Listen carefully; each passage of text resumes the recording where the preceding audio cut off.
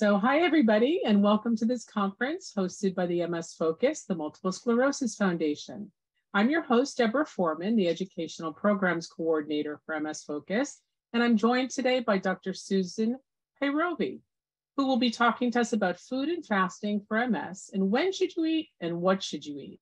After her presentation, we'll open it up to your questions and answers, or comments rather. So now I'm delighted to introduce our speaker. Dr. Susan Payrovi is a physician practicing integrative and functional medicine at Stanford, treating patients with complex chronic disease, including autoimmunity. She also lives with MS, which is interesting, right? She experienced her first symptoms shortly after the birth of her first child. As a result, she could no longer practice anesthesia. In an attempt to find out what else she could do, to improve her health, she came across an integrative medicine conference, which changed everything. She now works with patients to improve their health using lifestyle therapies and the safe use of natural supplements and herbs in tandem with Western medicine therapies. To share what she's learned with the MS community, she created True Medicine, an online wellness program specifically for those living with MS, to share what she found to be transformative in improving her own health. Dr. Susan lives in the San Francisco Bay Area on a tiny organic family farm, and her husband, 3 boys, ages 12, 10, and 7, and hives with over 50,000 bees. We're pleased to have her join us to present this super important topic. Dr. Payrovi, so happy that you're here with us today, and I'm going to turn it over to you. Thank you for the nice introduction. And I'm so excited to be here and to talk to everyone about a topic that's very near and dear to my heart. If it was not for MS, I would not have learned any of this information because I was a doctor practicing anesthesia when I got diagnosed. And so the diagnosis set me off on a journey of searching for what could help me make sure that I can be as healthy as possible in the future. And how do I go about putting it all into practice? Well, that was all kind of a black box to me when I first started, and because it's not what we learn in medical school. And so began my journey, and I went from studying one thing to another, and from integrative medicine to functional medicine to mind-body medicine to acupuncture and Chinese medicine. And all of these different viewpoints helped me formulate a really broad lens so that when I have a patient sitting in front of me, I can sometimes apply my Western medicine lens and think about pharmaceuticals, or I can apply my functional medicine lens and think about biochemistry and how we can improve this patient's cellular health. Sometimes the best thing you can do is just to put a couple of needles in and get somebody's anxiety to come down or their pain to improve. So I value all of these tools, and I think they are all complementary and all really important, and they are not in conflict with each other.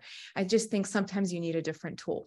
And so some of the most powerful tools I have discovered are the lifestyle habits, like how we eat and sleep, rest, move our bodies, because this is how you truly start putting your cellular health back together. We don't have pharmaceuticals to do that. And unfortunately, I think in the realm of Western medicine, we think of these therapies as soft medicine. Maybe I agree, it's soft medicine because we're not using potent tools to manage disease, but these are powerful medicines. And so today I want to talk to you about my perspective on food and how and when we should eat, and how that can help and influence MS. So with that, I'm going to start my screen share. Okay, so let's see. Here we go. Okay, so food and fasting for MS. What should you eat and when should you eat? So we're going to go in detail about talking about some of the best foods, some of the foods to avoid, as well as the basics of fasting and how to figure out what fasting regimen makes sense for you. So there are a lot of diets out there, that can help MS. So for example, paleo diets is where you eat maybe more like your ancestors, where you're not eating a lot of refined grains, but maybe you're eating nuts and seeds and, other foods that are unprocessed. Usually this is a low carb diet. There's the Walls diet, who's very similar to a paleo diet. She has you eating tons of colorful vegetables and organ meats even. And again, this is a low carb diet that's plant-based. There's the Swank diet that is low in fat and also plant-based. And I think in the first year, you actually don't even get to do a lot of animal products. Then there's the McDougall diet, and this is a diet that's essentially vegan. You're eating a lot of grains and other plant-based foods, and this has also been demonstrated to help MS. Ketogenic diets have been also found useful. These are low carb, moderate protein, and that's key, moderate protein, not high protein, but high fat diets. And hopefully you're focusing on plant-based fats. But so these have also been shown to improve neurodegenerative diseases, including MS. There was a recent article out that the more people adhered to a Mediterranean diet, the lower their symptom scores and some objective investigations into some of their symptoms. And a Mediterranean diet is basically a plant-based diet, and it varies from region to region in the Mediterranean. Maybe we should all be vegetarian if we have MS, or maybe even take it further and become vegan, right? And I do have patients who say, I'm really trying to be vegan because that's the best diet for MS. And I have to just stop and say, why do you think that's the best diet, right? Because all of these diets can be very useful, but we have to dig in and figure out what's what. So the devil's in the details, right? So whenever you're evaluating a diet, I want you to ask yourself certain questions. And I'm never going to give you a list of 20 best foods for MS, because there are no 20 best foods for MS. There are 500 or 1,000 best foods for MS, so natural plant-based foods. So today, I'm not going to give you lists. I'm going to give you broad general guidelines that I want you to operate under. So when you're looking at any of the food plans, what foods are they including? And what foods are they excluding? What are the quality of the foods? Are you allowed to eat processed foods? How about the quality of the actual fruit or vegetable? Is it fresh? Is it local? How was it grown? Is there the diet that you're evaluating? Is there diversity in that diet? And that means, are you eating a lot of different ingredients over the course of 7 days? For example, if you can get to 50, that's a great place to start. Is there color? These, I think, are all really important points, including the inclusion of fermented foods that help support our microbiome. So these 6 points can sort of encapsulate what a good diet should include and exclude. And I think we need to always think about color and how we're supporting the microbiome. So why is there so much confusion? Well, it's hard to know what's real food because our food system has changed so much. With mass agriculture, we've had to resort to raising food in very different ways. We keep planting food in the same soil, and the soil loses its nutrients. And that means maybe our food is deficient in nutrients. And because we want to have convenience, we produce processed packaged foods that last forever. But you have to do something to that food to be able to survive, months and months, if not years. So when you go to a grocery store, your average grocery store, I would argue that maybe more than 90% of it is not real food, even though you think you're at the grocery store. Here you are about to pick up food for the week. You're going to go cook for yourself. But the line between real and artificial foods has become very blurred. So for example, you can have plant-based milks. We think that they may be a healthier alternative for people who don't want to do dairy. But if you look at the label, there's a lot of ingredients in there. So that's very different than, soy milk made from scratch. But I also want to be realistic and say, like, we're not all going to go home and squeeze our own almond milk and, make everything from scratch. So it's about finding balance and picking and choosing wisely what you're going to allow in your home that's processed and what you're not going to allow. We are marketed to think certain things are healthy. We are marketed to by physicians who tell us this is the right diet. And, I was listening to something on gut health the other day, and they wanted you to exclude like just about every food group. And I thought, well, what's left to eat, right? So I think we have to have a balanced approach and a methodical way of thinking about what foods are we going to include and what we're going to exclude for ourselves. So marketing is very tricky, and, just, watch a commercial and look at how they try to sell you a processed food by calling it natural or healthy. And then nutrition research is really, really confusing. There's not a lot of motivation to fund these projects because there's, it's not patentable. You're not going to be able to sell, something at the end. So there is that, like, there's not a financial incentive to do really big studies. The other issue is, like, think about yourself. How often can you, or how long can you stay on a diet yourself? When somebody says, I want you to eat this diet, I think if you're really motivated, maybe like 3 days. I consider myself, a person who's very regimented, but I don't even think I can get to 3 days. And even if we were to give everybody the same diet, the amount of nutrients in 2 different apples differs, and people have different ways of digesting their food. And there's so many other factors that influence digestion and absorption of food. So it's all confusing. But I want to give you broad categories to think about. What are the best foods for MS? So anytime you're looking at any diet, you're going to look at, is it a whole foods diet? Meaning the foods that are included are unprocessed and unpackaged. Some of the diets I mentioned earlier allow you to have tortillas. Well, you can go get a very processed tortilla that doesn't make it healthy. And it could be non-organic, so it could be full of pesticides. So think about, is this food pretty close to how it grew in nature? And the best place you're going to find these foods is at a farmer's market or around the perimeter of your grocery store. And then I want you to think about eating mostly plants. And by mostly, how about we try to hit 80% or more of our diet to be plant-based? That doesn't mean you have to become a vegetarian or a vegan, but I do want you to start seeking out more and more plant-based foods. And we'll go into greater depth about what that means. And by 80%, I want you to gauge the real estate on your plate. What percent of your plate is covered with plant-based foods versus animal products? Let's talk about the worst foods for MS. Again, I'm going to give you broad categories.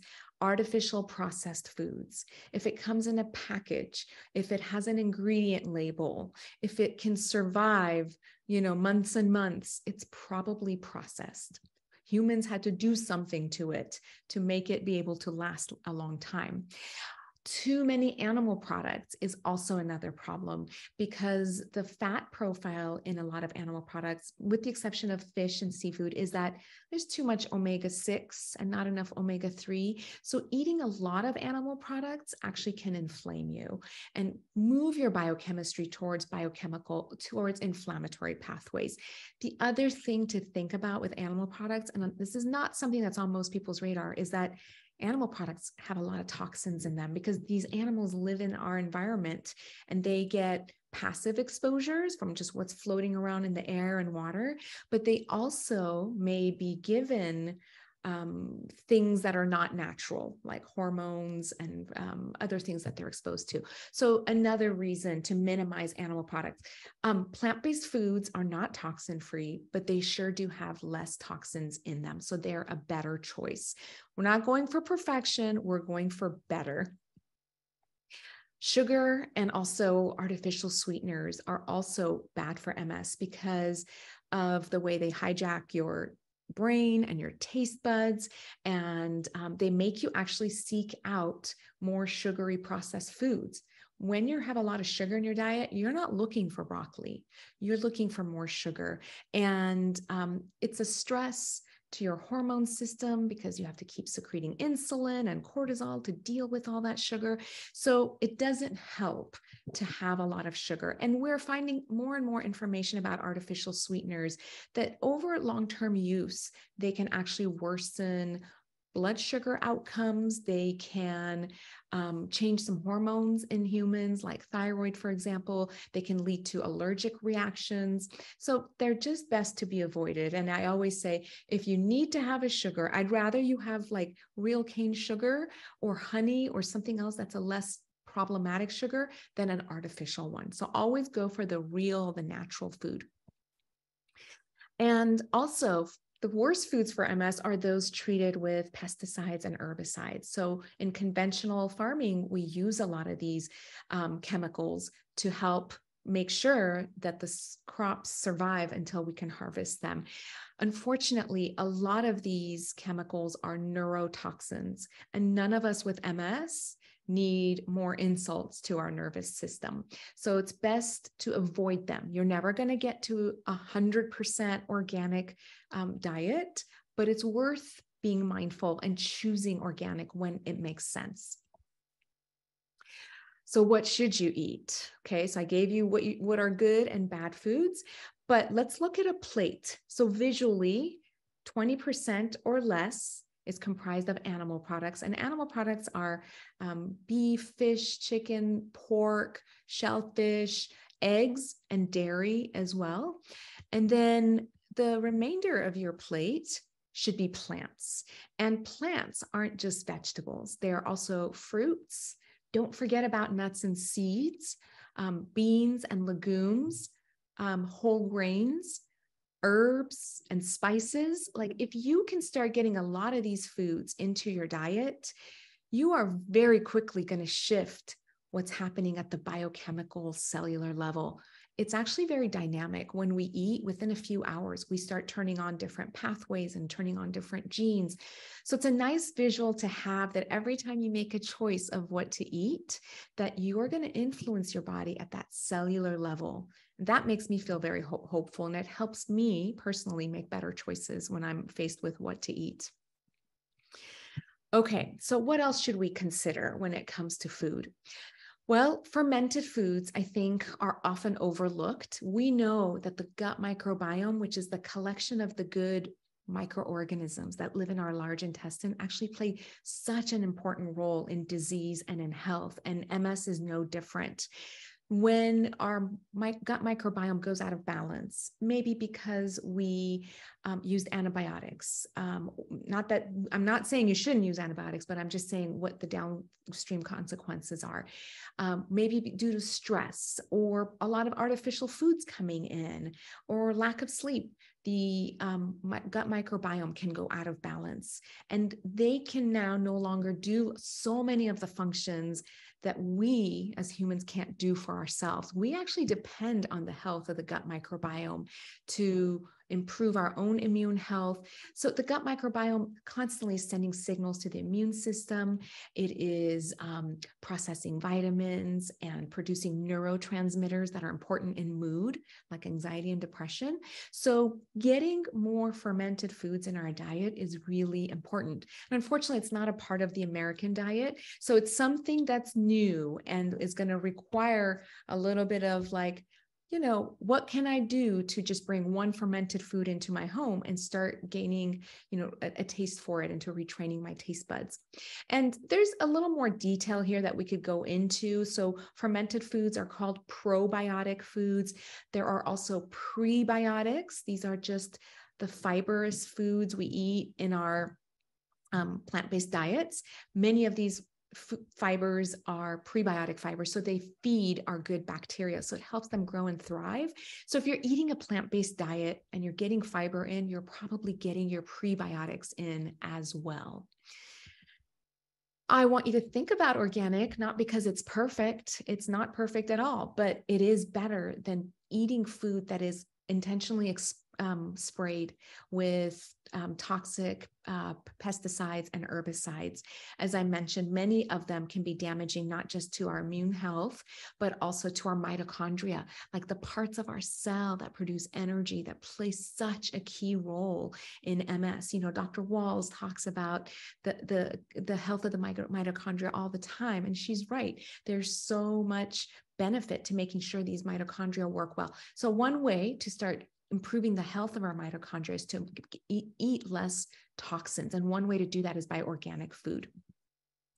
Non-genetically modified food is also important, but it's sometimes really hard to tell if a food is actually non-GMO. This is food that's been altered at the genetic level so that it can have a property, like it can become resistant to herbicides that you may spray on it. So then you go into your farm and you start spraying your farm and everything will die, but the genetically modified plants.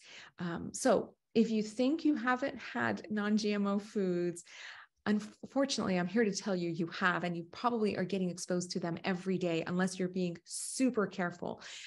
Most of the soy, corn in this country is genetically modified. Alfalfa, and maybe you don't eat alfalfa, but maybe animals that you eat genetically modified alfalfa can get you exposed to them as well. So it's just important to start reading labels and being more mindful. I want you to think about getting food that's local, that, you know, didn't have to travel half a continent to get to you. And also, you know, when foods grow in your natural area and they don't have to travel very far, you get to them sooner. So they have more alive nutrients in them. And sometimes when foods have to be imported from another country or from another state, they can get sprayed, even if they're organic. So just choosing local food is really important. This may not be an option for everybody. There are some not so affordable options of getting organic food like shipped over to you if you live in an area where that's not available, but I think it's worth trying. And also supporting our local organic farmers who are taking really good care of the environment and the soil. And also choosing foods that are in season. If I can't buy tomatoes unless they're from Mexico or another country, I just skip it. It's okay. There's other foods we could be eating, and it's probably good for us to venture out and find new foods. Okay, so then I did mention the importance of eating color, and I do want you to eat the rainbow every day, but my kids always joke and say, well, we want to eat that rainbow. And I'm like, that's not the rainbow I'm talking about. I actually want you to eat this rainbow. And just think about how you feel when I flash this picture on. Doesn't this sort of wake up your senses, and you can almost like maybe smell it and sort of invigorates you, right? Like if we can start connecting more to our foods, I think it'll make it easier to start looking for healthier foods. And so every day, if you can go through the rainbow and get every color, that is going to flood you with antioxidants, anti-inflammatory molecules, and lots of other nutrients like vitamins and minerals. So one of the benefits of a plant-based diet is that it's so high in vitamins and minerals. It's really the fastest way to get nutrients in yourself. So you don't have to eat giant amounts of each color, right? I want you to just eat small amounts of every color, and maybe just think to yourself right now, what colors do you do a great job of? What are the colors you're eating most days? I'd say most people do good with red and they do good with green. The one they really struggle with is purple. So the next time you're at the store, go look for purple and buy what's purple. So I like to talk about nutrition in a very visual way because I think that's how we as humans think about food, right? I don't do serving sizes, like that doesn't interest me. I don't even know what serving sizes are because I just eat what feels normal. When you eat natural foods, you don't have to worry about overeating. Okay, so let's talk about the GI tract, which is one of my favorite systems because it's so remarkable. And it's something we all interface with at least 2-3 times a day when we're eating and we're visiting the bathroom. So the gut has functions of digestion, breaking down food, absorption, which is pulling those nutrients into the body, and then elimination out the other end. And hopefully elimination is happening 1 to 2 times a day. And then there's other functions that the GI tract has. And these are the repair and restoration and renewal of the cells that line this giant system that is our GI tract. So imagine if you're eating all the time, your GI tract's going to be constantly engaged with digesting, absorbing, and eliminating. And there's really not an opportunity for repair and cleaning things out and restoring things, right? So I want you to start thinking about when are there empty periods in my stomach where my gut can start doing this good work. So let's think about giving our GI tracts a break, right? And I love this picture of the baby. It makes me happy when I look at it. So the GI tract needs and likes empty periods. And how do we create that? By a fast. And I'm going to explain to you what I mean by a fast. But it's not until you've emptied out a little bit where you can start repairing and cleaning up.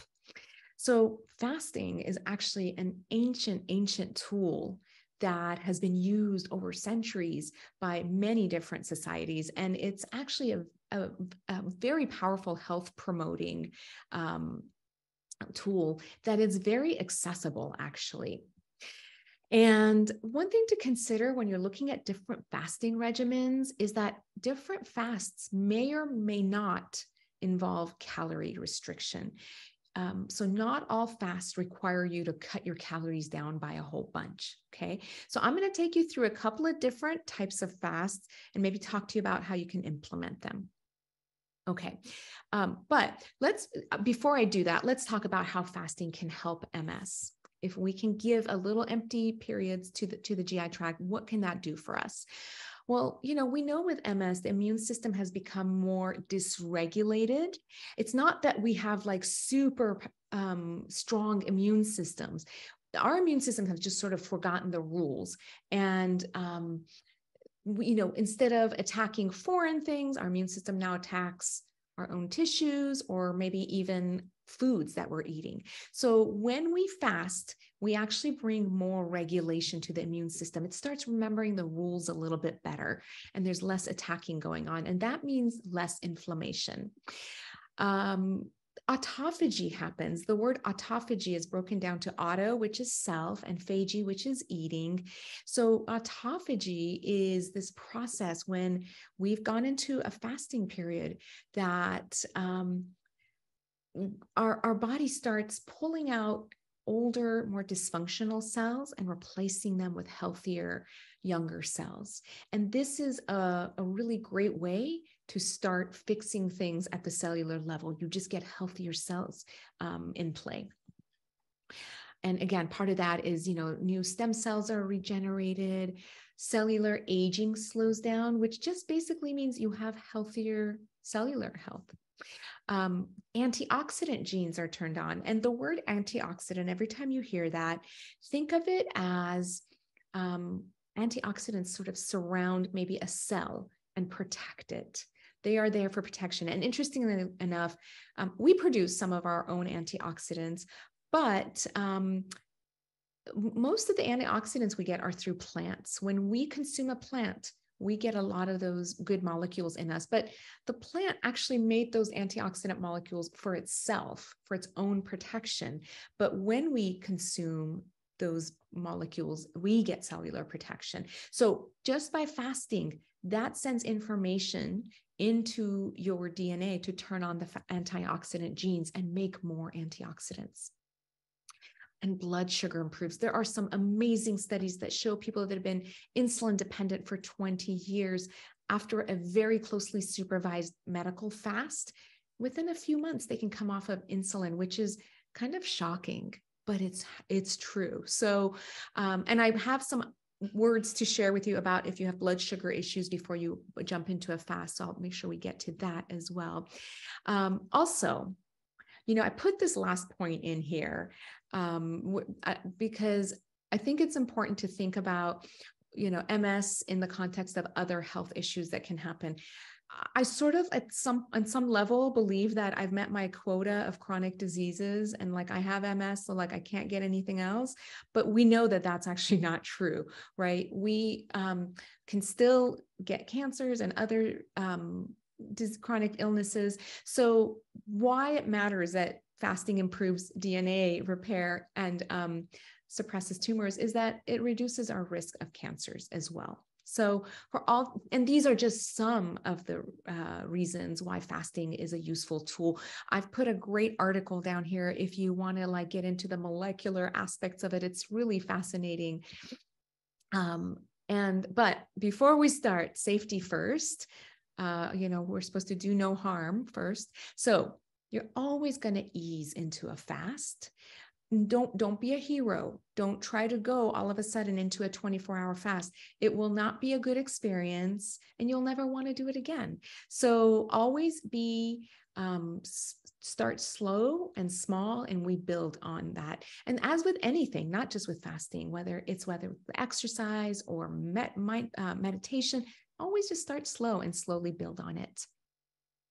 Never do anything extreme. Always drink water. Just throughout the day, be mindful of that. Hopefully you're visiting the restroom to urinate every 2 to 3 hours when you're awake. And then consult your doctor, especially if you have unstable blood sugars or low blood sugars, you have diabetes or pre-diabetes, or you're on blood sugar lowering medications and supplements. So if there are any blood sugar issues, please don't fast. Talk to your doctor first and say, what would be safe for me to do? And I'm going to give you some concrete things you can take to your doctor and ask them what they feel comfortable with. This is my first slide on fasting. I'm going to share 3 with you, 3 different types of fasts. Time-restricted feeding is actually my favorite way of fasting because it's like low barrier to entry. This is also known as overnight fasting. Some people call this intermittent fasting, which is not exactly the correct term, but this does not require you to restrict calories. You can start with a fast between dinner and breakfast. And maybe you can think to yourself right now, when do I usually stop eating and when do I have breakfast, and calculate how many hours that is. So if you start with 10 to 12 hours, you may already be doing 10 to 12 hours. So if you know you're doing that well, that's a good starting point. And then from there, you can slowly build on it. The key to doing this is not to eat chocolate cake at 10 o'clock at night and then do the 10 to 12 hours after. The key is an early dinner. Hopefully you eat 3 hours before bed, so you have a nice empty stomach when you go to bed. Hopefully you're even a little hungry when you go to bed. Now you've set yourself up for your gut to start healing and for memory to improve and for brain health to improve. So this is actually a great regimen. So you're going to do an early dinner, and then if you need to, you'll delay breakfast by a little bit. So let's say you're good at doing 12 hours. Maybe you could start going to 13 hours and see how that goes. Some people need a little warm drink in the morning, like, a tea or a coffee. Just don't put a bunch of sugar and cream in there. That's okay if that helps you kind of get through the early part of your morning. I'm not like a stickler on perfection here. And as I said, always drink water. And then people get good at this over time. They start lengthening it. And for me, I've gone to 16 hours. Yeah, I generally like to be at 15 hours most days. I don't try to push myself to do 20 hours, like some people do. 20 hours of fasting isn't that much better than 12 or 14 hours. It's marginally better. So just listen to your body and make sure that it's safe. I'm going to talk to you about fasting mimicking diets. We actually have some data on MS with this fast. This one does require calorie restriction. This is where you pick a month, and you pick 5 consecutive days where you cut your calories down to half of what you normally consume. So 800 to 1,000 calories, 5 days in a row. The rest of the month, you're good. You just eat your normal healthy diet, no calorie restriction. And you aim to do 3 to 6 cycles of this. You don't even have to do this every month. Okay.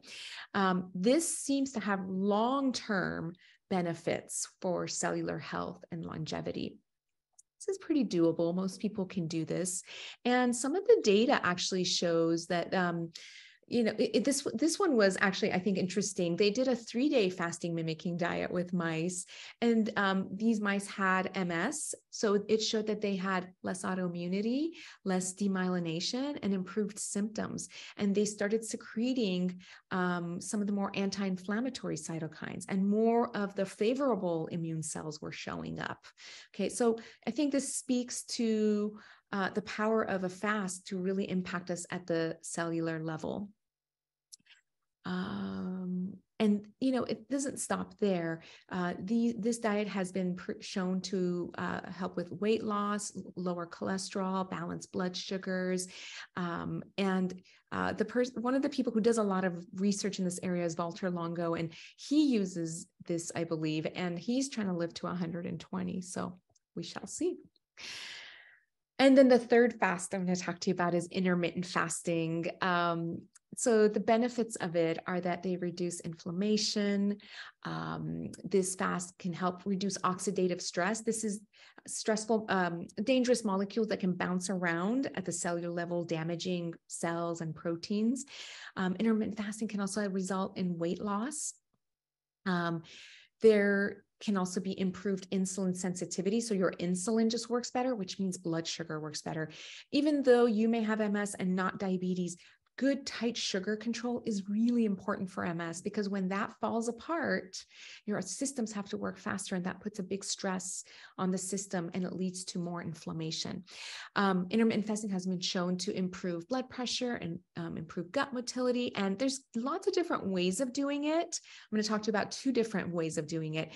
There's, alternate day fasting, where you're 1 day on, 1 day off. So you eat 24 hours normally, and then you don't eat for 24 hours. This can be a little tough to do.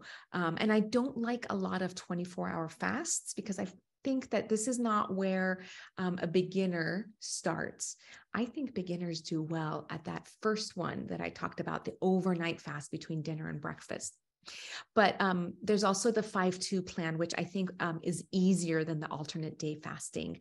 You pick any 5 days of the week, and you eat your normal diet with no calorie restriction. And then the other 2 days, and they don't have to be next to each other, you do a fast those 2 days. So it could either be a 24-hour fast, or you can cut your calories down to about 500 or 600 on those 2 days. And it could be any 2 days, and you can kind of mix and match. Okay. And there was a study that showed they took mice and had them do intermittent fasting. Then they took their microbiome and transplanted it into mice that had MS.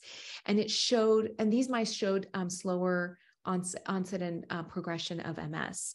And they've also done the same. People looked at people with MS who started doing intermittent fasting, and they saw similar changes and similar shifts in the gut microbiome. So one of the main reasons why we think fasting works is because it modulates the gut microbiome. And there was another study that showed improvement in self-reported well-being and depression scores. They took people and for over 8 weeks and had them do 2 different things. They either restricted their calories every day by about 20% every day, or they said you only have to restrict your calories 2 days a week by 75%. And both these groups showed significant improvement in mood. Okay, so what is the best diet for MS? We're going to do a quick review here. I want you to think about whole foods that are unprocessed, unpackaged, mostly plants, at least 80%. So look at this picture to the right. I would say this is pretty close to being 20% salmon and maybe 80% other plant-based foods, and a lot of color there. Low in sugar. So, skipping the artificial stuff and getting your taste buds to appreciate the taste of natural foods. Fermented foods, a little bit, a spoon or 2 every day. Next time you're at the store, go to the refrigerator section and look for what probiotic foods they have, and just grab a couple, stick it right in the front of your fridge so that you'll see it. And then you put it as like a little side dish to your meals. We love to put them on our healthy tacos. I have it with salads. I mean, there's really no limit to how you can use them. We're going to choose organic as much as possible, as well as non-GMO. And we're going to pick local and in-season food. And when's the best time to eat? Well, you're going to have to figure out which fast sounds like a good fit for you. But the goal is to go to bed with an empty stomach. So you want to stop eating 3 hours before bed. Then you want to aim for a window of 10 to 12 hours at least of overnight fasting. So it's really great to have that empty period, because there's a lot of sleep physiology that comes on at night. But if you just stuffed some food down right before you went to bed, your GI tract's like, okay, now I got to deal with this thing that came in, rather than tending to those things that help heal our bodies. I want you to think about eating 2 to 3 solid meals a day. During the pandemic, we just went down to 2 meals because I just could not prepare 3 meals a day from scratch for my family. And so we started doing a late breakfast and an early dinner. And it's interesting that even really young kids can eat that way and feel satisfied. I make sure they're healthy, and there's not a lot of snacking, because every time you introduce food, now you have to deal with the digestion of it. So you want to just really limit that to 2 or 3 periods throughout the day where you're loading up your GI tract with food. Avoiding snacking. And one way to do that is to just not buy them. But if you do like to snack, or some people just need to eat all day long, we're all different. Having healthy vegetables like sugar snap peas, carrots, cauliflower, cherry tomatoes, these things can be really easy to snack on, nuts and seeds. Okay, so I want to end with this because I think it's a good visual for anybody with a chronic disease, really, especially if the immune system's involved. Our bodies are not like black and white. There's a lot of gray, and there's a lot of back and forth between being in a very healthy state and being very close to a more diseased state. And autoimmunity is not an on-off switch. Either you have autoimmunity or you don't. I think of it as gradations of autoimmunity. So you can have a very well-regulated immune system right here on the left, where the immune system's nice and cool, it's following the rules, it's attacking foreign things and leaving our own tissues and our food alone. That's how the immune system's supposed to function. We call that tolerance. Or certain things can happen. Information from the environment can get into our bodies, and that information could be how we're eating, sleeping, managing stress, or moving our bodies, or infections, or trauma, or whatever it might be in the environment. That can start dialing us closer to this more dysregulated state, where the immune system kind of gets stuck in inflammation mode, and it's not getting the signal to turn things off again. And we can move back and forth on the spectrum based on whether or not we're using our medications, or are we engaging in cleaner lifestyle habits? Are we making sure that we're surrounded by things that are joyful, that make us happy, that makes us laugh and help us engage in positive emotions and thoughts. So I want you to have this picture in mind and think about all of the things that can help you move back towards a more regulated state. MS is not curable, but I use the word heal sometimes, and I know it hits people the wrong way. And I want to just explain that there is healing that we can do even in the worst of circumstances. As an end-of-life doctor, I have seen this in the last days of life, where something happens and all of a sudden somebody's spiritual pain improves, or they make up with a long-lost relative and their mood or anxiety improves. And to me, that's a way of healing our bodies. We're not ever going to get rid of our MS diagnoses, but I think we can move towards a healthier state when we put into practice things that help us. Okay, so I believe that is my last slide. So thank you for being here, and I appreciate your time and attention, and for just wanting to learn. It's so important. And, MS is a big disease, and we all have to do a little bit of learning and then a lot of implementing to start getting into that healthier state. Wow, thank you so much. That was, I'm ready to do it tomorrow. I'm starting, or I might even start it tonight. I might start it tonight. You So, can start tonight. Eat an early dinner. I don't know what I time know. you all are on. I'm super psyched. In fact, I was texting Bhavia, and I who's the young lady that was on before, and I said, "Can we start it tomorrow? Let's do it together." So, yeah. I love that. Together, that's the key. It really goes a lot further when we have accountability and support. Thank you. This is great. So now for the questions and answers. If you're ready for that, we can start. We do have a few. I'd like to at least tell people that haven't been with us how they're supposed to submit their questions.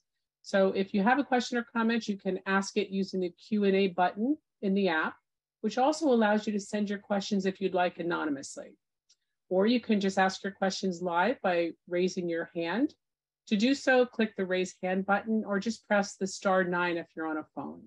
I'll call on you, and then of course you'll have to unmute yourself when I ask. So there we go. We have a few. We do have some comments and they're really great. So I want to at least, there may not necessarily be questions, but I'd like to at least let you know what they are. So Charlie said, as a comment, thank you, Dr. Payrovi, for doing this. It is good to see you have power back on and not forced to do a Zoom meet via flashlight.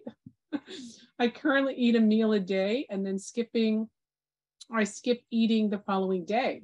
In other words, eat every other day. And my ingredients vary under the sun with a limitation on carbs. I must admit the carbs can be tough as I love macaroni. Anyway, thanks again. So that was. I love that. Yep. And then Lindsay says, I've been a vegetarian since I was 12 years old, and I eat a lot of fake meat products. Like I've never heard of this, and I'm a vegetarian, so I've never heard of this, but it's IVES, I believe, etc. I know that they're processed, but are they good for you? And if not, what should I eat for protein? Such a good question, Lindsay. So, what happened? The question went away. Okay, I remember what it was. Okay, so I am highly against any processed foods. I think, we've sort of marketed to people to think that, well, it's soy and now it's tofurkey, but it's soy, it's a plant, it's okay. Well, I want you to turn the ingredient label over and look at the ingredients. And there's probably going to be 20 or 30 ingredients, and most of them you can't pronounce. So for that reason, I think you're always better off staying away from the processed foods. But there are actually lots of great protein sources for people who are vegan or vegetarian. So for example, nuts and seeds are wonderful. And when you eat these more dense sources of protein, like you add them onto a salad, you stay fuller longer. Beans and legumes can be helpful. I know there are doctors online that are talking about like no beans ever, never. I don't know. I have a more middle of the road approach. You can test out whether foods are making you, or that you're sensitive to, and you can avoid them. But otherwise, beans and legumes can be a really important source of protein for a lot of people who are plant-based. Tofu, as long as it's organic and non-GMO, can be a good source. And those are some of the ones that I'm thinking of now. Quinoa can also be useful. So, and also if you're a vegetarian, but you eat eggs and dairy, those can also be sources of protein as well. Thank you. Margie said, do you find, and I believe this is Qigong helps MSers, and is it going, I do Qigong, right? Qigong. You got it. Yes. And no other MSers that do, we find it helpful. So do you have an opinion on that? I do. Well, Qigong is an Eastern form of movement and meditation even. And Qigong is wonderful because it actually sort of follows the meridians that we use in acupuncture. So I think it's a wonderful way of starting to move the energy or qi around in the body. And I know that sounds very strange coming from a Western medicine doctor, but I do believe that there's energy that permeates through us. And I say that because I've just seen it in practice when I've performed acupuncture on people. So, and here's the funny thing about your question, if there wasn't a lot of literature backing Qigong for MS, should I tell you not to do it, even though you like it? there's really no side effects to it. There are actually studies that support Qigong for MS and so many other conditions, because it's a mind-body practice. You're connecting the mind and the body, and the nervous system calms down and the immune system calms down. So 1000% keep doing your Qigong. And there's a lot of free Qigong on YouTube even. Wonderful. Okay, so someone's asking, is there any benefit to drinking distilled water? I don't know that there's any benefit. I don't know a lot about distilled water, I guess. I don't think that it's something that you have to do. When it comes to water, I like reverse osmosis water. I want you to remove the contaminants out of your tap water. I don't want you to go get bottled water, because that's sitting in plastic with tons of chemicals. But if you can do reverse osmosis of your own tap water, that's the best you can do. And you can add a remineralization filter back on to put some of the nutrients back in, minerals back in. I have one comment on that. We've had a reverse osmosis system for the last 32 years. And when we moved from one, it's expensive. And when we moved from one house to the next, it's actually removable. And we just brought it to the next house. So you make the investment, it's sort of a lifetime investment. You never have to really buy a new one. So it's really great. And there are some really affordable ones now, between $200 to $400. Yep. Yeah. Nice. Okay. So Karen's asking, if you fast more than 20 hours, do you lose muscle? Well, I think that depends on what you're doing the other 4 hours. I think if you're consuming enough protein, you're working your body, you're exercising, I don't believe that that's going to lead to significant muscle loss, because then you come out of your fast and then you move. So it's not something I would worry about.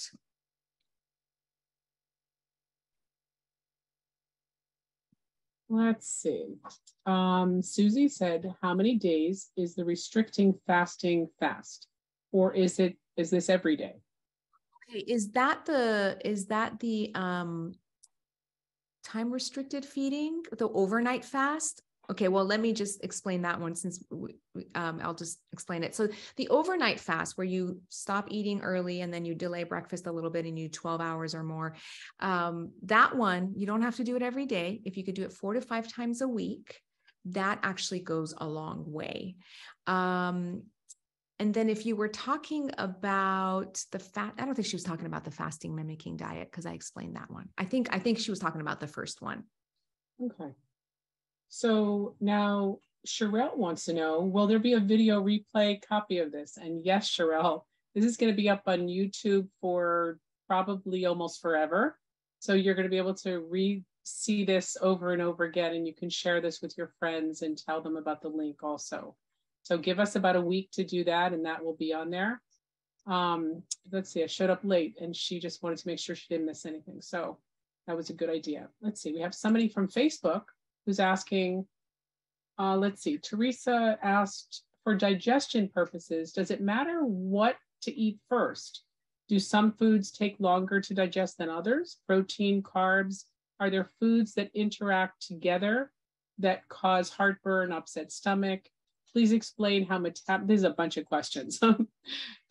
Please explain how metabolism works and why everyone's can be different, fast or slow.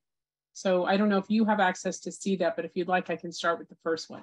I can't see it, but hopefully I'll remember what you asked.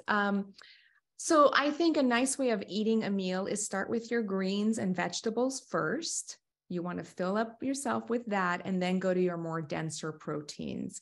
That way you kind of just trick yourself into getting the good stuff in first, and hopefully you'll want less of the animal products maybe that you're eating.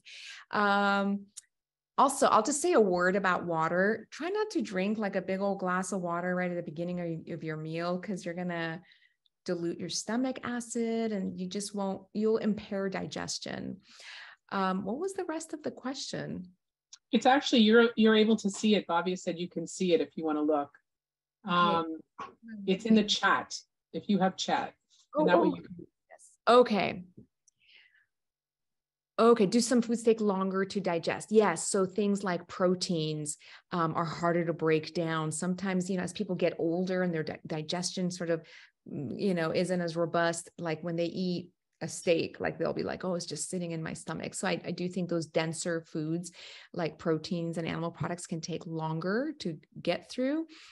Are there foods that interact together that cause heartburn? The foods that contribute to heartburn are things like citrus, tomatoes, mint. It can even be fermented foods, actually, for some spicy foods, greasy foods. I don't know that it's the interaction between different foods that causes that, but certainly on their own, those foods can cause a lot of upset stomach. And how does metabolism work? Metabolism is really complicated, right? Because it's things happening at the biochemical level, it's hormones, it's our own activity levels. So for example, your thyroid actually drives so much of your metabolism based on what's going on in your environment. So let's say you were in a situation where you were in a famine, there's just not enough food. Your thyroid is going to shut down metabolism because there's not enough calories coming in. It's time to just sit down, rest, be tired, and not move around and expend energy. Your reproductive system is probably going to also shut down, right? With like really prolonged fasts, or like when you don't have access to food, because it's not really a time to sustain a pregnancy, right? So your body has this like wisdom built into it. So we can do things to increase our metabolism by moving more, choosing foods that are simpler to digest and staying away from a lot of the processed packaged foods. Some of those foods tend to sort of get, the fats tend to get, instead of you burning them off as heat, you will, save them and add them on to your fat cells. Okay, next one. Okay. So now Susie's asking if you could give some examples of fermented foods. Sure. So I feel like you can ferment just about anything. So vegetables can be fermented. So like cabbage becomes kimchi. You can ferment, like pickles can be fermented. A lot of times they're pickled, which means they don't have a lot of good living bugs in them. But you always want to look for the word live active cultures when you're buying something. Let's see. Kimchi, sauerkraut, yogurt, kefir or kefir, however you say that word. And then my personal favorite is kombucha, which is fermented tea, which is the only fun drink in our house. It's either water or kombucha.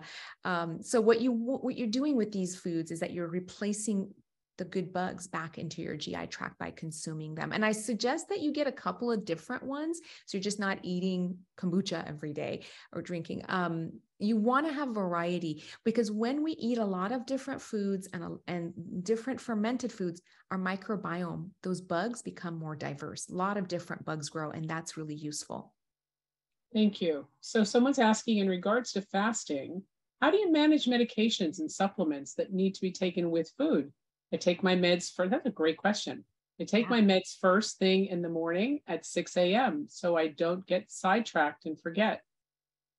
Great question. And you'll have to personalize this to what works for you. So if you have to take a medication that requires food and it has to be early in the morning, then you might have to break your fast and just honor that. I think it's important to take your medications as they're prescribed.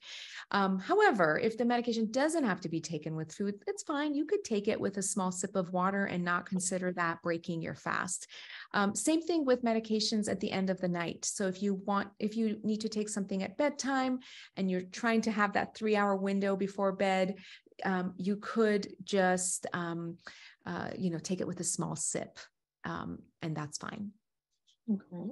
And Karen's saying, if you have thoughts on keto, what about drinking ketones? Okay. So keto, like as in a ketogenic diet, I have been on a ketogenic diet and it's the most amazing thing. But me personally, I couldn't do it for too long. So what I actually do is I'm sort of just under ketosis. And the way you get into ketosis is you drop the carbs that you're consuming, maybe under 100 grams a day. And what happens is your body switches from breaking down carbohydrates for energy to breaking down fat for energy. And so then you produce ketone bodies and your brain gets really well fueled. So guess what happens? Fatigue improves, anxiety and depression and pain improve, and your immune system's happier. So this is why ketogenic diets have been shown to be helpful for MS. Now, if you're drinking ketones, you're really kind of bypassing the whole system, right? You're better off like actually having the ketosis be generated from your own system. So you want to shift metabolism from breaking down carbs to breaking down fats for energy. Great. Okay. So now somebody's asking if you see a benefit to being gluten-free to help MS. I love this question because it comes up every single day in my life. Not everybody in the whole world needs to be gluten-free, but if you are sensitive to gluten, yeah, then you need to be off of gluten.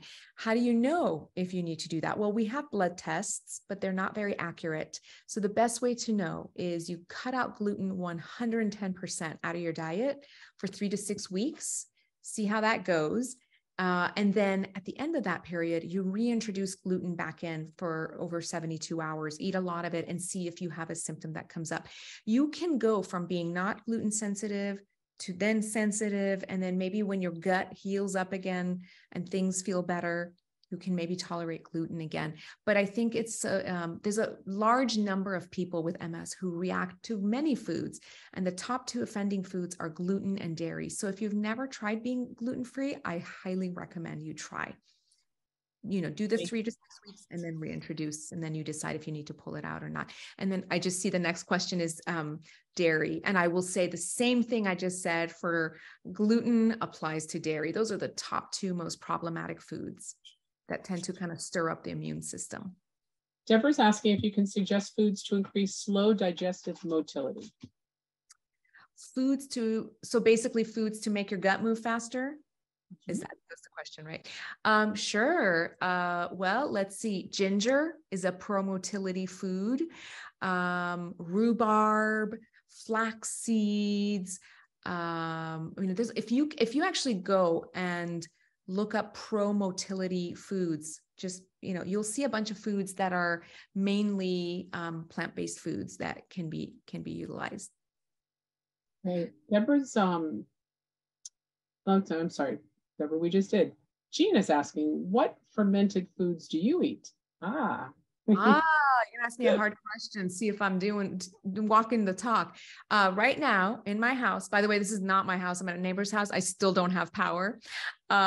We have 2 giant vats of kombucha because that's what our family goes through. And it's dirt cheap when you make it yourself. I have kimchi and I have fermented shallots that we made ourselves, and they're delicious. Okay, now Vincent's asking for examples of fermented food, but we just did that. So let's see. What is your take on multivitamins? Do they make MS better or worse? So if you have a well-rounded diet and your digestion is good, then you probably don't need a multivitamin. But for many people who struggle with what I just described, then yeah, you could take a multivitamin, multimineral to help supplement. We don't really know how much of these nutrients in a vitamin capsule actually get absorbed, but you can try taking them, and a lot of people like doing it as a routine. It's not something that I often ask patients to do unless they want to. Okay, and Isabel has an interesting question. Is drinking alcohol okay? Organic wine, perhaps? I think in moderation, yes. And I like that you brought up organic wine because a lot of people say, well, I think it's good for you to drink 2 glasses of wine a night. The studies show that it's good for heart health. And yeah, but so are like exercise and a bunch of other things that are good for heart health. But people always are like, I'm going to do the wine every night. So yes, in moderation, a few times a week is fine. But when it's becomes habitual is when it's a problem. Okay, so Bridget's saying, I often see labels on probiotics that people who are immunocompromised should avoid taking them. Does that apply to people on certain DMTs? If yes, why is that? And does the same warning apply to fermented foods? Sure, I do see that on probiotics. You would have to be quite immune suppressed to have to stay off of probiotic supplements. So, like people who have multiple immune conditions, they're on steroids long term. Those are people that I would be careful with to, go and pick up a probiotic supplement. And this is why we always want to do a food first approach, because it's just safer and it's more physiologic and it's just such a better fit for our bodies. So while I would say be careful with probiotic supplements if you're immune compromised, I don't think the same warning applies to food. And if now, let's say you're just on DMTs, it should be fine to take a probiotic. Okay. And before we go any further, because I know we're past our time, and you were kind enough to say you would continue, but we don't want to overstay our stay with you. So why don't you, if you need to. Okay. So you tell us when you're ready to go. Okay. That sounds good. We'll go 10 more minutes. How's that? Okay. I don't know how many other questions there are. We'll see. And if not, you can always have people send their questions in afterwards and we can forward them to you. If you would be kind enough to answer them, we could always get back to people. So sure. Let's see. I'd rather do them here. Okay, good deal. Okay, let's see. Hello, I was a vegan, but lost too much weight and depleted my iron stores. I am now on Swank, in which I eat chicken and fish. I feel better. I also have NMO, similar to MS. Great. Thanks, Kathy. That's a great question.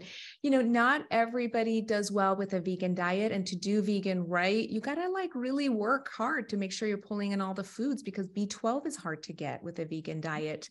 So if you're feeling better on on a little bit of animal products, that's great. Then that's the right diet for you. I've tried being a vegan and all I can think about is eggs all day long. It's not for me. There are other people who thrive as vegans.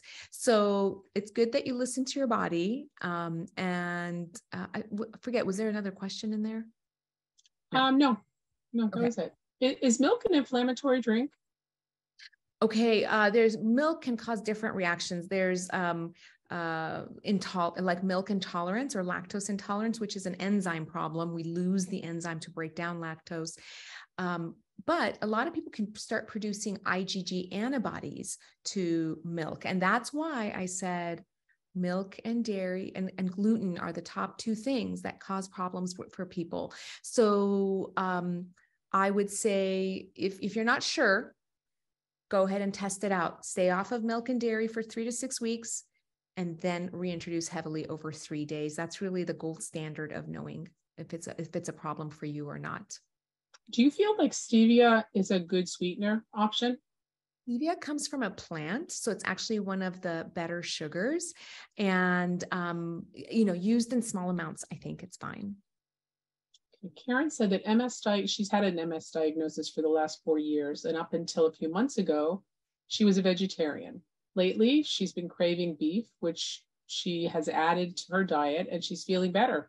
And is she doing the right thing? She wants to know. Yes, 100%. Listen to your body. Remember, on that plate, I said 20% or less could be animal products. So eat the foods that you're craving, because our bodies have wisdom and they can tell when they need some nutrients. So you just listen to your body, but just follow the big principles that I talked about. And Nicole said she has an ulcer and it's causing her major discomfort. She wants to ask her doctor for an antibiotic. I don't know if she means antibiotic or probiotic, but what's your thoughts on introducing an antibiotic? Well, I think it's always important, if we're going to use an antibiotic, that we know what we're treating rather than blindly handing out an antibiotic. So if there's maybe H. pylori, then yes, you would need an antibiotic to do that, to treat that. But, I think there are other ways also to deal with an ulcer. If you can work with a naturopathic doctor or an integrative medicine or functional medicine doctor, there are supplements that can be used that can help soothe some of that GI lining and help improve an ulcer. And you might also need to be on acid blockers if the ulcer is still there. So also, bone broth actually does a lot for healing up the lining of the GI tract. So bone broth, if you eat animal products, there's something called magic mineral broth for those vegetarians out there who don't want to do bone broth. And, that's a good start, but you need to have a doctor look at that. Good suggestions. Any advice on managing constipation?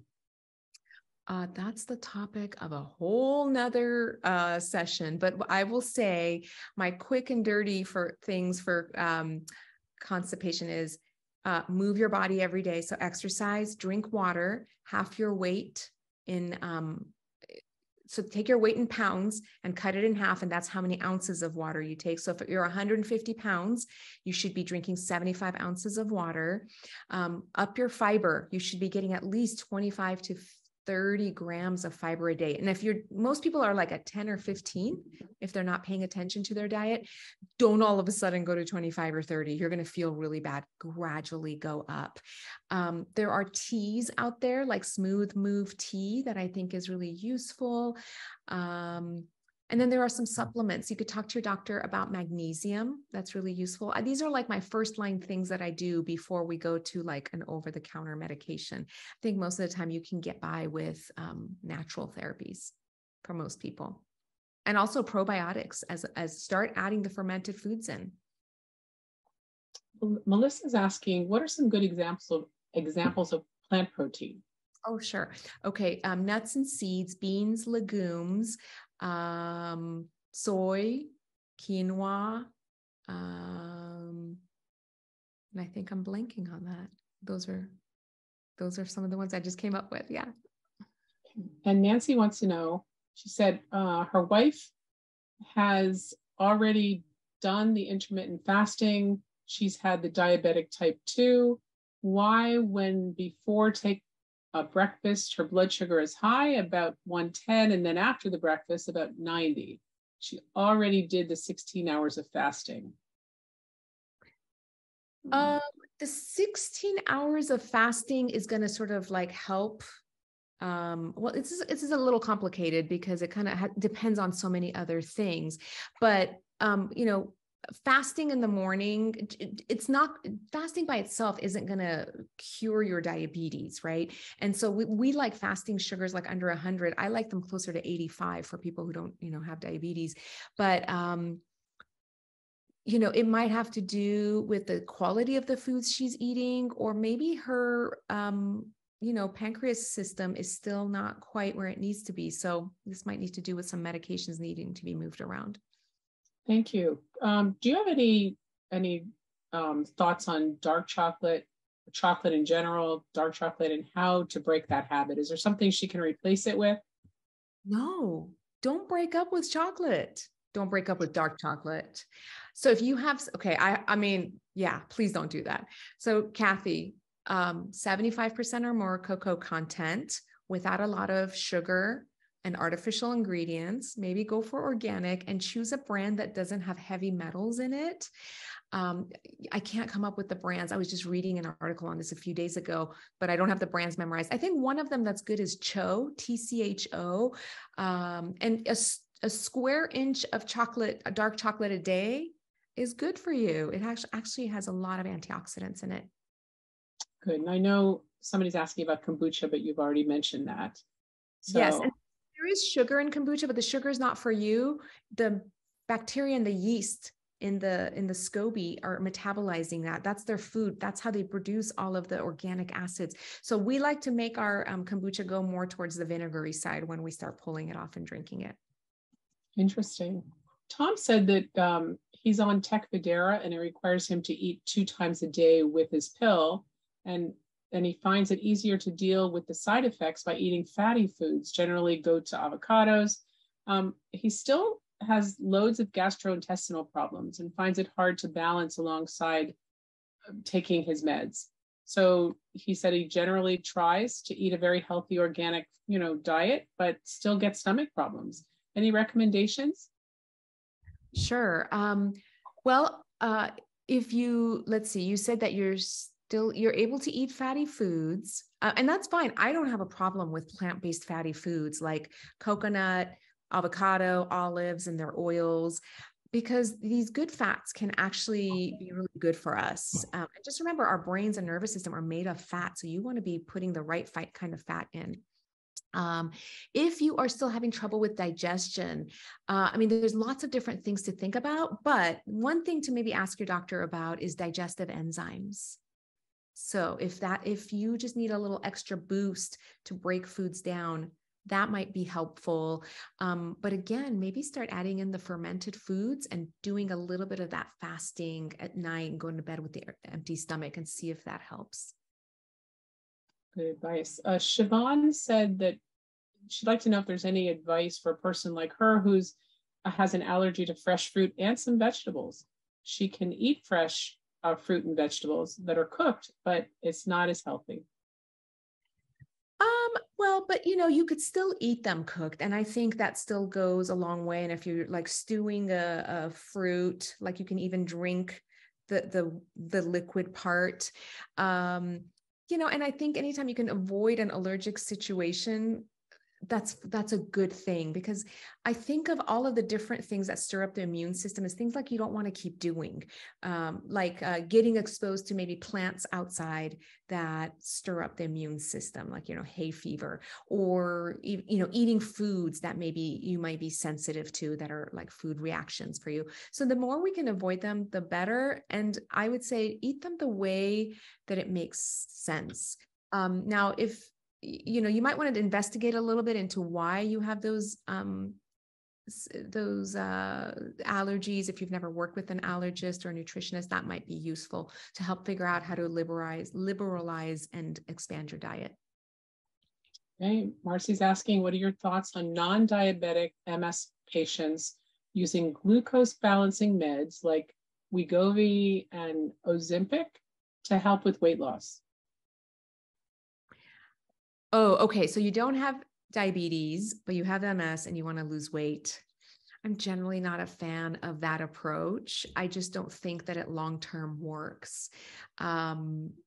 Sometimes I know that some of these are actually, FDA approved, but I don't know. I just always kind of go for the less is more approach. And just remember, by eating an early dinner over a year, a smaller dinner 3 hours before bed, you'll lose 5 to 10% of your weight. And fasting is something that really changes your relationship to food and eating. So that might be something to do first. But if you were going to use those medications, obviously you're going to do it under the care of someone who understands them.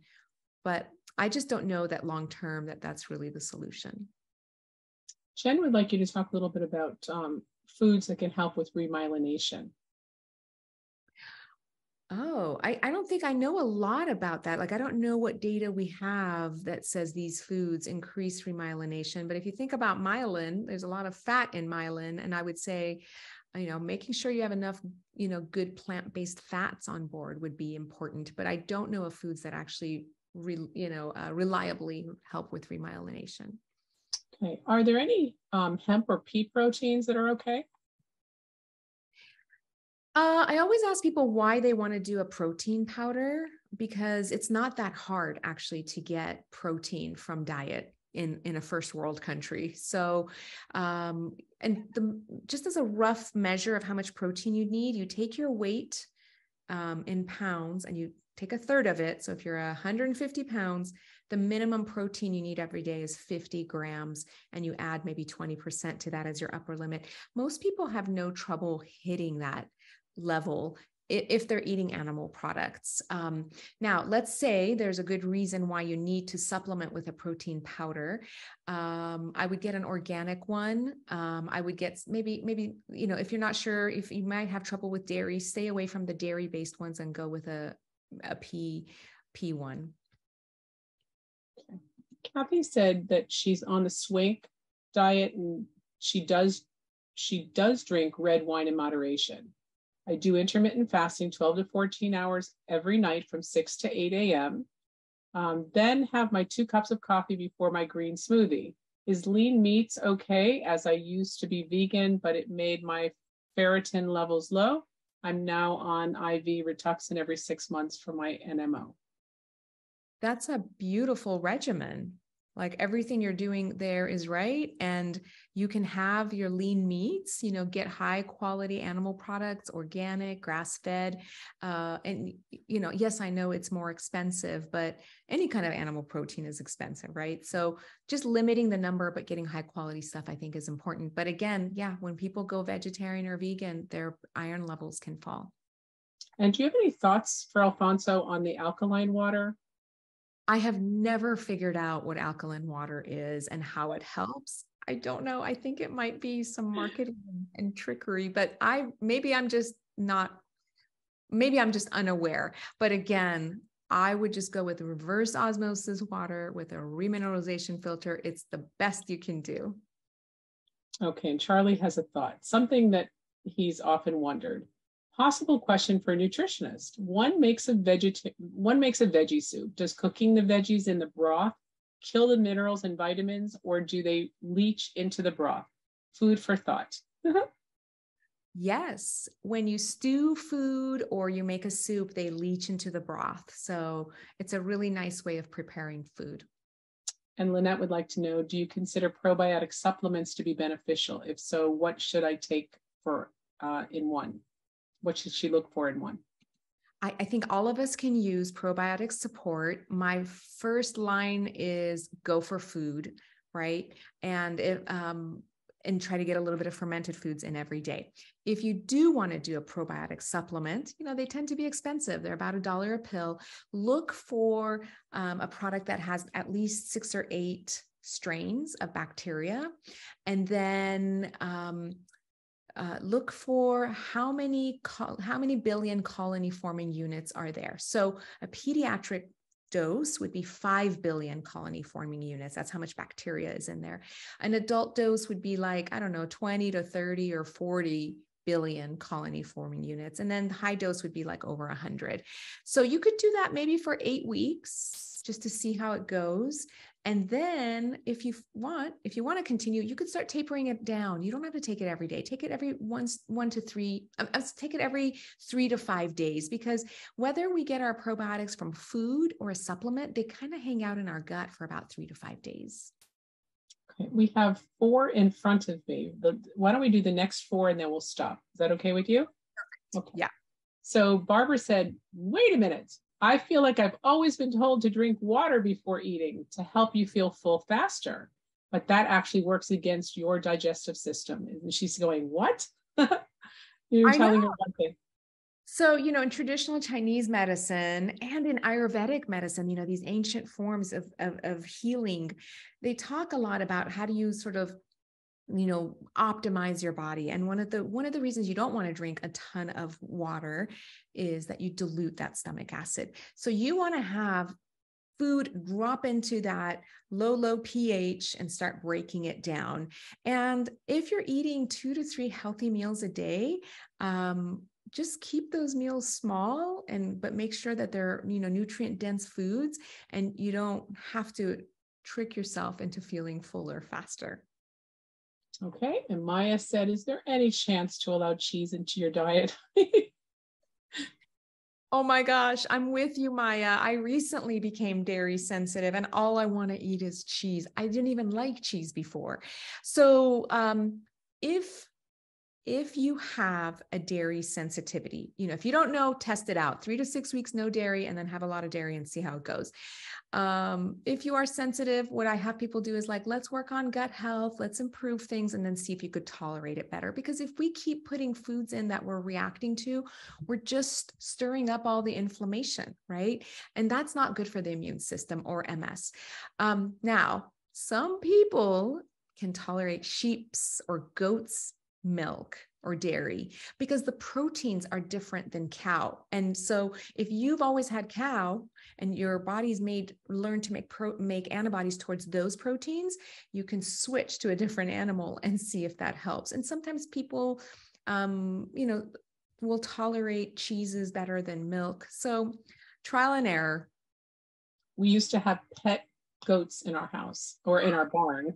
And because we had pet goats, I cannot drink goat cheese. Goat milk, I can't have goat cheese. They remind me of the goats, so I can't. But everyone loves it. Everyone loves it. Yeah. So, okay. My functional doctor, Becky says nuts and seeds are covered in acid and to avoid them unless they've been soaked. Do you agree? I'm so excited to know that you have a functional medicine doctor. I think it really helps to have another provider on the team that has a different lens, right? And we all kind of work together. So nuts and seeds, can have phytic acid and lectins that can be they can kind of bind up nutrients in the gut and may help you prevent you from absorbing them. Yes. From soaking them definitely does help. In fact, I love soaking beans and legumes at home because what happens is they soften and then you could just eat them raw in a salad or you could saute them. You don't really have to cook them anymore. So, if you think you're sensitive to nuts and seeds, then do the experiment of 3 to 6 weeks off and then reintroduce them. But then soaking them and sprouting them can be really helpful. Okay, this will be our last question. And okay, so this one is, can I use various vinegars? This is a great question. As options for fermentation, please tell us. Vinegar is another fermented food, so it should be part of what you do at, sometimes I make a fancy drink at home with sparkling water, vinegar, little, mint, drop of stevia, and then I feel like I have a cocktail. Nice. Nice. So I'm going to encourage everyone, since Dr. Payrovi has agreed to come back again, all those people that we did not get to your questions, I'm sorry, but I would suggest bringing them with next time when you come to see us. Okay. So that is the end. And let's say it's the end of our time for tonight. Thank you so much for staying longer than we even agreed to before. That was very kind of you. If you missed any part of this conference, it has been recorded, as I said, and it'll be playable on our Facebook and also on our YouTube channels. Please reply to your registration email for information on how to access recordings or sign up for our newsletter to learn about upcoming events. Also, very importantly, you're going to be getting at the end of this a very short survey. And I try to beg everyone to please take those couple minutes and do it, because that's how we determine what's most meaningful to you and what you want to hear again, what you're looking forward to in future education. So just take that couple seconds. It really helps us determine what we're going to put out there for you. So our next teleconference is going to be this coming Tuesday, January 17th. It's at 6:30 p.m. Eastern Time. Our speaker is Dr. Aaron Boster, and he's going to be doing what he does every other month for us, which is a Q&A. Now you can come with as many questions and any kind of question you have related to MS, and he will answer it. So please do that. We have a whole hour with him for that. That's going to be, again, Tuesday at 6:30 p.m. Eastern. So we actually call that Ask the MS Expert. So our sincere thanks to everyone that's attended today, especially to Dr. Payrovi, who took her time out of her busy schedule with no electric to come here and get on at her neighbor's house. Is that really where you are, at your neighbor's house? Yeah, very nice. And to share all this really super important information with us. I appreciate everyone. Is there anything else you'd like to say before we shut down tonight, Dr. Payrovi? I think I'll say, based on what you heard today, put that one thing into practice. That's how we start. Good advice. Thank you so much, everyone. We'll see you again. Have a great